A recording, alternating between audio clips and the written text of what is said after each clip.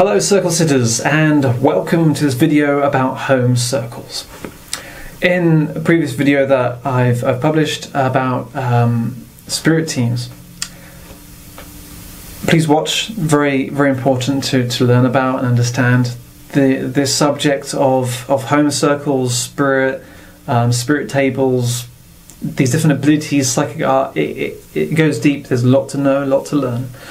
However, home circles is a very important subject that you need to be aware of and do as well.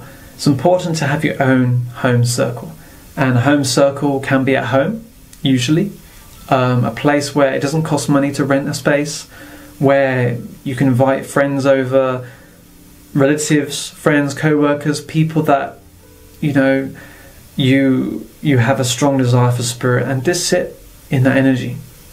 It could be a drumming circle, it could be psychic art, it could be music, but you need to hold the space for spirit. And how to do that is just to be quiet in the mind, be quiet, play a little bit of gentle music. It could be healing circles, whatever you feel drawn to, whatever faith that you're into. It could be paganism, it could be a different type of religion, it could be a different way of connecting yourselves intuitively, psychically, however you work non-physically. If you have people who are thinking of the same way, especially with like trance as well. So a typical home circle sometimes involves a medium present, or a trance medium, or at least one or two individuals who are in tune or sensitive or a little bit psychic. Because in time these abilities will strengthen, they will get stronger, they'll get more intuitive. You'll start to smell things non-physically, hear things, see things slightly, and it won't be straight away. It will take time to build up. So over time you might start to see spirit lights, which happens to me. I've been in a lot of like seances and trance circles over the years, and especially for the last sort of like 14-15 years I've been part of like trance circles. So like I had a period of the last couple of years of attending a lot of seances with some of the most gifted physical mediums and trance mediums across the world who come to our centre.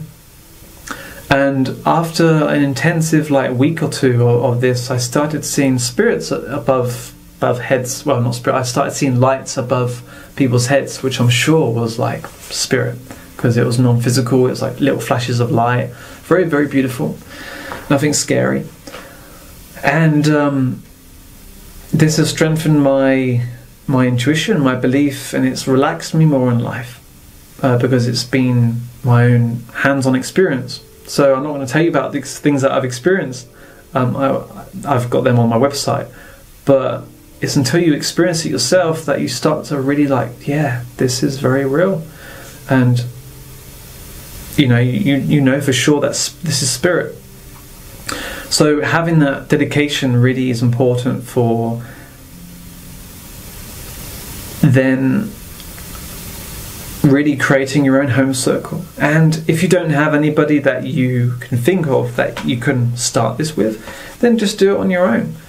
Perhaps if you have a pet, a cat or a dog, they are very sensitive. Pets and animals are very sensitive to energies. And if you do something on a weekly basis, my dog Obi Gong Kenobi, when I used to play and sit the gong like almost every evening, he knew just to stay there and lay down and enjoy, and he did. He'll move around a couple of times in the space of like half an hour or an hour, but he knew when the time was up and ready, because he'll get up just as I was about to think, we're going to stop now, and he just knew. So you don't have to be on your own, and if you are on your own, then you're really not on your own physically. Well, spiritually anyway, you have your guides there. And the importance of home circles all depends on your purpose. Depends whatever reason you are to connect with spirit spiritually. Again, it could be psychic art, it could be painting, it could be sound, it could be healing, it could be in trance, physical mediumship, whatever it is. The important things to know is to dedicate a time once a week at the same place, in the same space, at the same time. Turn off your phone. Don't have distractions. Make sure you're in a very quiet room. If you can't, then put a blindfold on, put some headphones on, and just sit in a very comfortable position. Sit upright, don't lay down, otherwise you might fall asleep. Light a candle.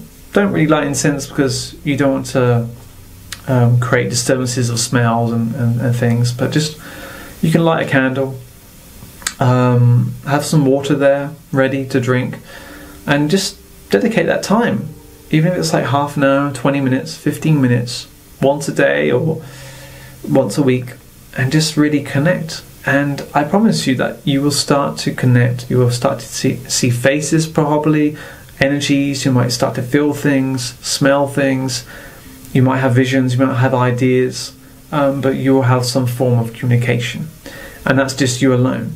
And if you connect with others doing this, then things will start to build up. One good thing to do in a home circle is to play music to raise the energy. So it could be like songs that people know, like Queen. It could be ABBA. It could be like disco songs that people know, like YMCA. Just dance, and it's just raising the energy. And do that for 10 minutes, 5-10 minutes.